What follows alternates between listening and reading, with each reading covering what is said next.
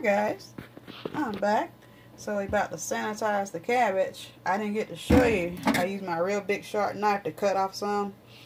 I didn't want to cut the whole head up because I just want enough to go with my Asian food, my Asian chicken, innovation chicken. But you put that in there, put the knife to the side. Make sure you got you a bottle with a nozzle and it's clean. Put you some of this white distilled vinegar in there. And all we're going to do is we're going to spray it real good with the vinegar. Make sure you get it all on there. Flip it over if you need to. Rinse it off. It's good to have it in a little strainer corner like I got so the water already drained off. And you get it good and clean and sanitized before you cook it. Thanks for watching.